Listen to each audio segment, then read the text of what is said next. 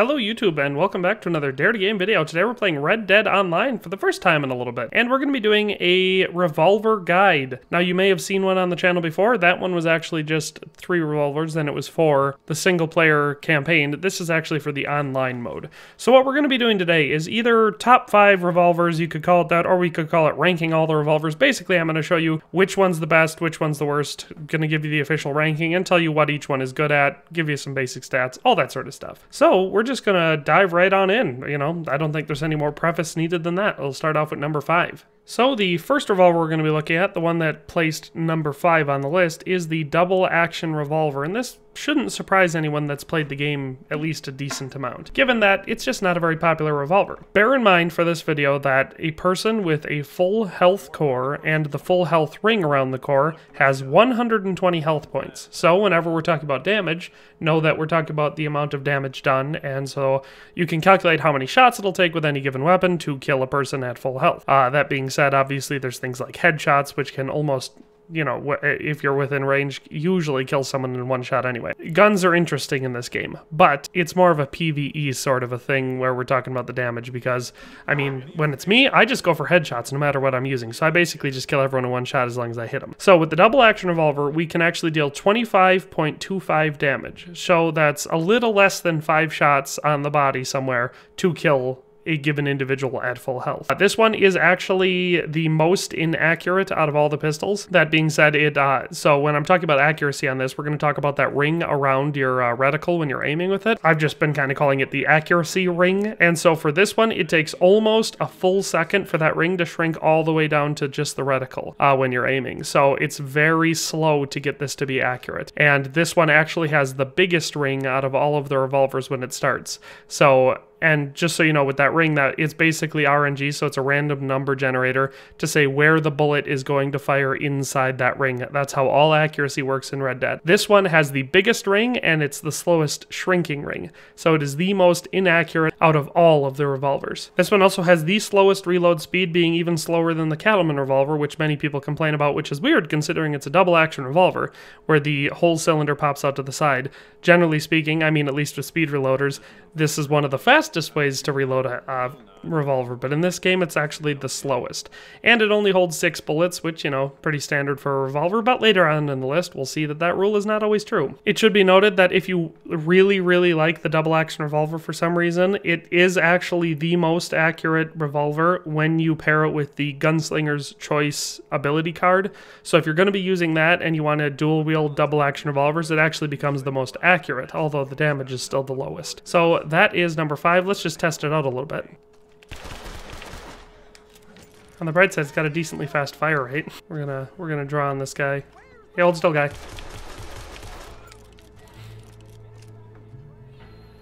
Let's try to get a couple well-aimed headshots while we're testing this bad boy out.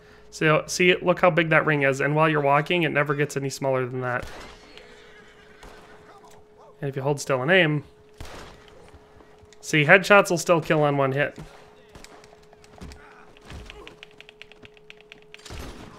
As you can see, if you do your kill in real close range with these revolvers, it's going to be fine. And I think that's what a lot of people like using it for. They'll dual wield them because it's got a decently fast fire rate, especially if you're using 2 of them. Ah, a knife. So as you can see, the double action revolver is not useless. A lot of people will claim that it is. Honestly, it's not. And like I said, if you pair it with that Gunslinger's Choice, which I'm not, and none of the numbers on my list are going to be influenced by cards or special ammunition types. But if you really want to use it, you can. It's the worst out of all 5 of them. So next up at number 4, we have the Cattleman Revolver, another one that only holds 6 bullets. Like I said, that's going to be a pretty constant theme throughout this video. This one does a damage of 30.9, so that's a little more than 5 points more damage than the double action revolver. So you're actually going to notice a noticeable increase. That's going to be bringing us from that almost 5 shots down to only 4 shots. So, or sometimes less. So this one is significantly better damage-wise. This one takes 0.75 seconds for the accuracy ring, that circle around the reticle that I was talking about, to shrink all the way down. So we're saving about 1/4 of a second on the aiming time for this one, so it's significantly faster. This one takes less than 2.15 seconds to empty one revolver, so that's the fire rate. It takes 2.15 seconds to fire all 6 shots, and 3.9 seconds to empty 2 revolvers. So if you're dual wielding it, you've got 12 bullets. It takes less than 4 seconds to empty both of those guns. So it's got a pretty fast fire rate. A lot faster than a lot of people think. It takes 2.5 seconds to reload one of these revolvers, so it's slow, but not as slow as the double action revolver.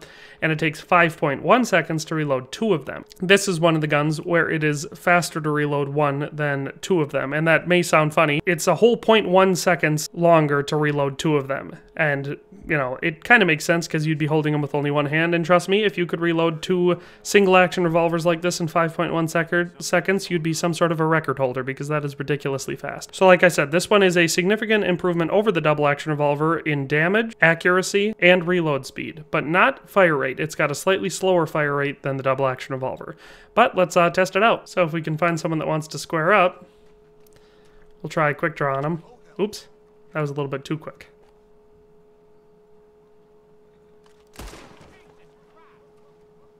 Not bad.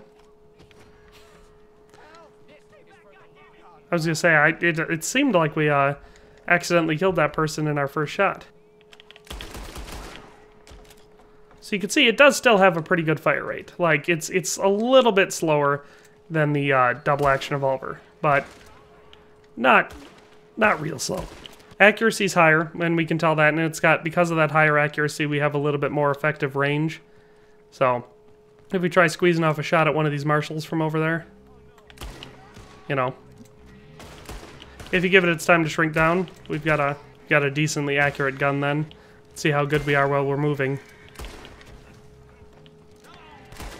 So honestly, in my opinion, because I'll see a lot of people debate this all the time, Cattleman versus double action, I don't think it's much of a competition. Gotta bob and weave. So you can see that the dual wielding fire rate is much, much slower than the double action revolver. But reload time is actually quicker. So that's number 4, the Cattleman Revolver. Let's move on to number 3. So right at the middle at number 3, we have the Schofield Revolver, the gun of choice of several famous Wild West gunslingers, as well as our very own Dutch Vanderlinde from the main story. This one, again, like the previous two, only holds 6 bullets, and it can be dual wielded, and you can use all your regular ammunition types like standard, express, split point, explosive, etc. But using the standard bullets, it does 34 damage, so that's almost 4 damage higher than the Cattleman Revolver, so again, we're seeing a significant increase.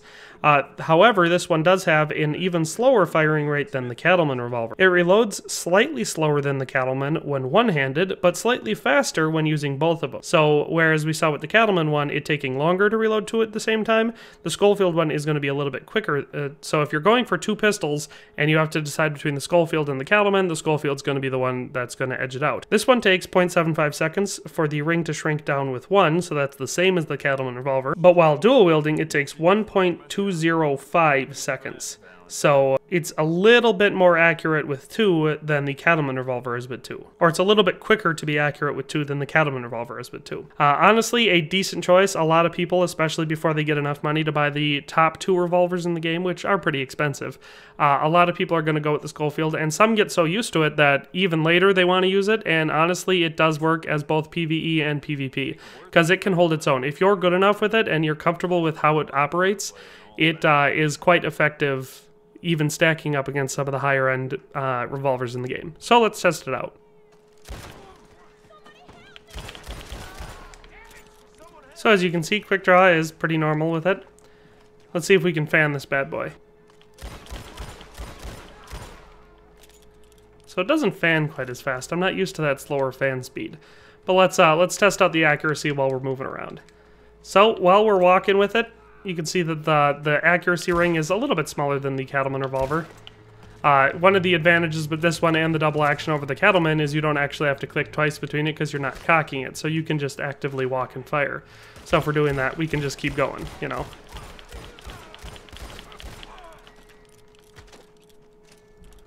As you can see, the reload time is similar to the Cattleman, but slightly faster. So let's try to do a mag dump, see how long it takes to go through all 12 rounds. As you can see, especially while we're moving, it's decently slow. And again, like I said, that reload, not the fastest thing in the world, but it's not bad. Let's see if we can go through them faster standing still. Slightly faster. But look how inaccurate that bad boy is. And just for good measure, let's try to get some longer range shots.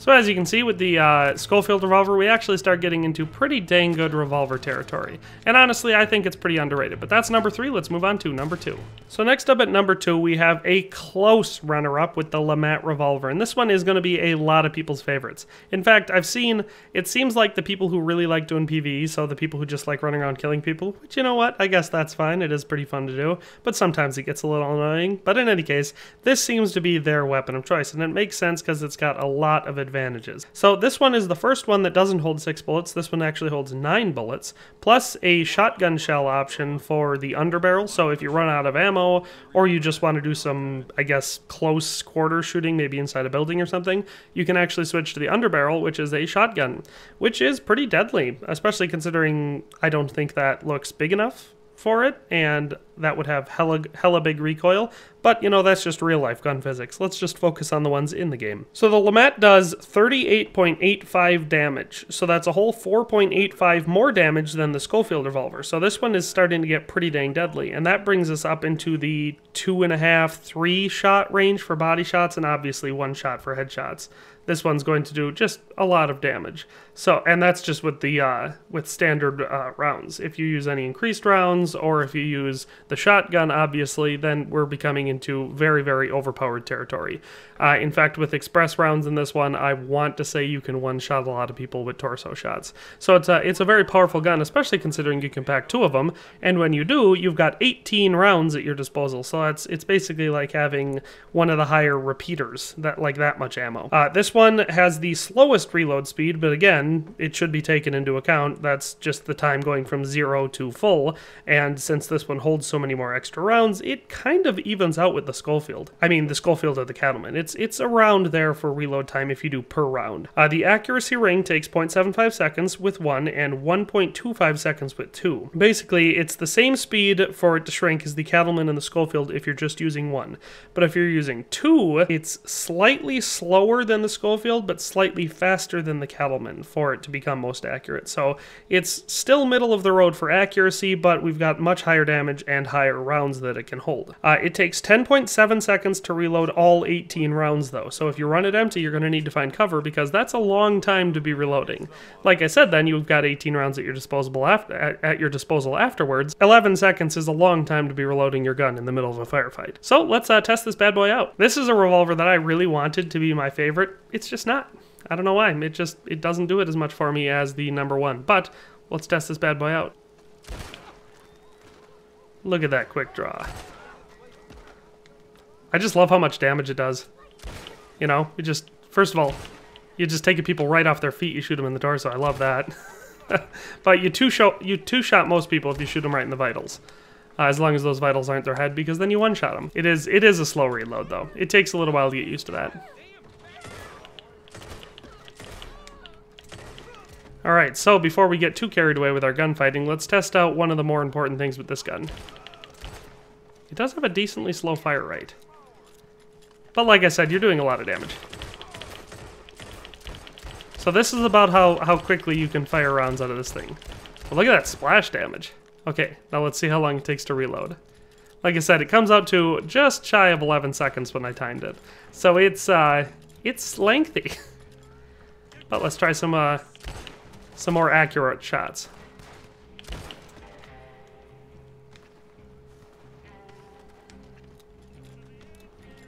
That's one of the things about the this one that a lot of people don't like to talk about. Even though you've got crazy good damage, you don't really sacrifice a whole lot of range or accuracy with it. Not if you're willing to take your time on your shots. I guess we haven't tested it up close. We could try doing that since I'm about to die. Oh no. Well, that's number 2, the LeMat, a lot of people's favorite. Let's go to number 1, which should be no surprise to anyone who's really tried out all of the revolvers in this game. And so it should be no surprise that at number 1 we have the Navy Revolver. And this is not only best stat-wise, and I think the most popular, if you just judge it by how many people you're going to come across using it, but it's also personally my favorite. This one also, like most of the previous ones, only holds 6 rounds. It does a damage of 41.8 damage, so if you thought the LeMat was high, this one is a couple points higher. This one brings it, like I said, honestly, I've one-shotted a ton of people using this one, not counting headshots, which is almost all Calloway is what I get with this one because it's crazy accurate. This one is the most accurate out of all three of them. The accuracy ring shrinks the quickest, whether you're using just one or both of them. It's got the best moving accuracy, it's got the best range, it's honestly, this one is accurate, it's the long range, it's quick. I love this gun. It has a slower per shot reload than either the Schofield or the LeMat, so it's going to be a quicker reload. Actually, like, ironically, a lot of people think it's really slow, but it's actually slightly quicker than both the double action or the Cattleman Revolver on your per shot reload, but it's slightly slower than the Schofield or the LeMat. But I think you make up for it with that crazy high damage and the excellent accuracy, because I honestly just miss a lot less shots with the Navy. This one takes 7.5 seconds to reload both guns, so yes, that's quicker than the 11 seconds it takes to reload both LeMats, but you gotta remember you only have 12 rounds with these ones. Like I said, honestly, my favorite one in the game. I think it's the best looking, and it's definitely the best performing, so let's test this bad boy out. Oh no, our quick draw guy is gone. Alright, we'll try it on this guy on a horsey. As you can tell, it's got a much better fire rate than the Schofield or the LeMat.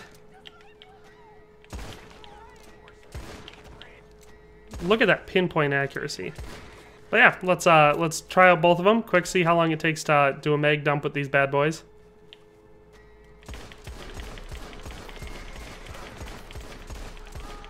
Like I said, noticeably quicker than the Schofield or the LeMat, so we're already increased on our fire rate. Our accuracy is higher. Our reload time was actually not bad. If you saw, that didn't take super long to do. I think he's joining in on my gunfight. How nice of him. Honestly, I can go all day with the Navy revolvers. I very rarely die with them just because you can really take out your enemies at long range. It doesn't take that long to reload. It's got a nice high fire rate. It's honestly the best revolver all around. A lot of people try to act like each one has its own purpose and there's not an ultimate best. I disagree. This one is ultimately the best and none of the other ones compare. Like I said, if you don't have the Navy, maybe you can't afford it, or I don't know, maybe you just don't like it. The LeMat works, the Schofield works, but none of them are actually adequate replacements in my opinion. So that's top 5 revolvers, or all revolvers in Red Dead Online ranked. If you like this video, of course I invite you to like and maybe leave a comment. I'd be real interested to know which one is your favorite revolver, which one maybe you use the most. For whatever reason, maybe you just like it, maybe that's all you can afford, or maybe you like how it looks. I'd love to hear down in the comment section. So if you could, like, comment, all that jazz. But in any case, thanks for watching and have a nice day, and we'll see you next time. Thanks for watching another Dare to Game video. If you like this video, please leave a like and a comment. If you haven't already, be sure to subscribe to the channel. If you like my content and would like to support this channel, consider becoming a member today for as little as $1.99 a month. It makes a huge difference. But in any case, thanks for watching and have a nice day. I'll see you next time.